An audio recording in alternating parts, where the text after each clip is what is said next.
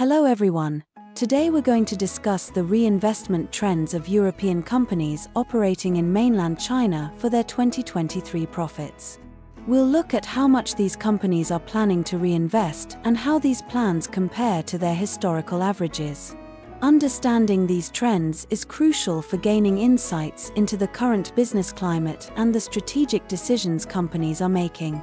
Let's start with the left chart, the percentage of profits companies plan to reinvest in mainland China. The data reveals some interesting patterns.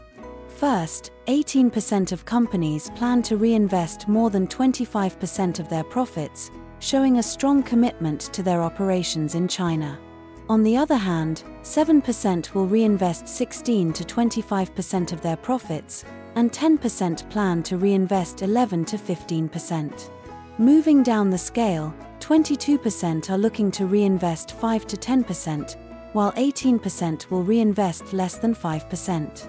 It's also noteworthy that 14% report they're not profitable in China, and 12% don't plan to reinvest at all. This means that a significant portion, about 40%, are planning to reinvest only 10% or less of their profits. This cautious approach suggests some hesitation among these companies about their future prospects in the Chinese market. Now, let's move on to the right chart and compare these reinvestment plans to the historical averages. The data shows that 5% of companies plan to reinvest significantly more than usual, while 15% will reinvest somewhat more. Meanwhile, 44% are keeping their reinvestment about the same, indicating a steady approach. However, 16% plan to reinvest somewhat less, and 19% will reinvest significantly less. While 20% of companies are looking to increase their reinvestment, a notable 35% are planning to cut back. This mixed outlook reflects varying levels of confidence and strategic priorities among these businesses. So, what could be driving these trends? There are several possible reasons. Firstly, economic uncertainty both globally and locally might make companies more cautious.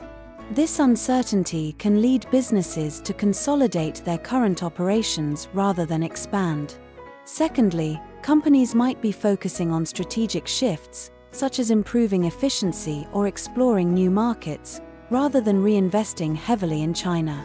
Additionally, profitability concerns play a significant role. With 14% of companies reporting they're not profitable in China, it's understandable that reinvestment levels might be lower. Finally, companies might see better opportunities elsewhere and choose to allocate their resources outside China. These factors together paint a picture of a cautious but strategically thoughtful approach to reinvestment. In conclusion, the data shows a cautious reinvestment strategy among many European companies operating in mainland China. This could be due to various factors, including economic uncertainty and strategic business decisions. Some companies remain confident and are increasing their investments, but a significant portion are either scaling back or holding steady, reflecting a cautious approach to the market. As we move forward, it will be interesting to see how these trends evolve and what they mean for the business landscape in China.